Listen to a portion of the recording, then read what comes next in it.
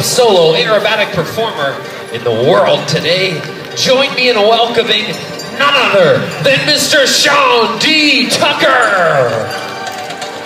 So fasten your seatbelts. Make sure your seats and tray tables are in their upright and locked positions, because you're about to experience 11 minutes of the most hardcore, down and dirty, heart-charging power aerobatics. So ready or not, Jones Beach, here we go.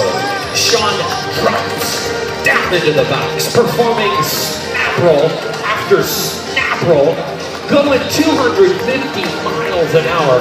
It is one-of-a-kind aircraft. What an entrance. Now keep in mind, this is just Sean's practice performance. Tune your eyes in the sky at 1:40 today for his full performance.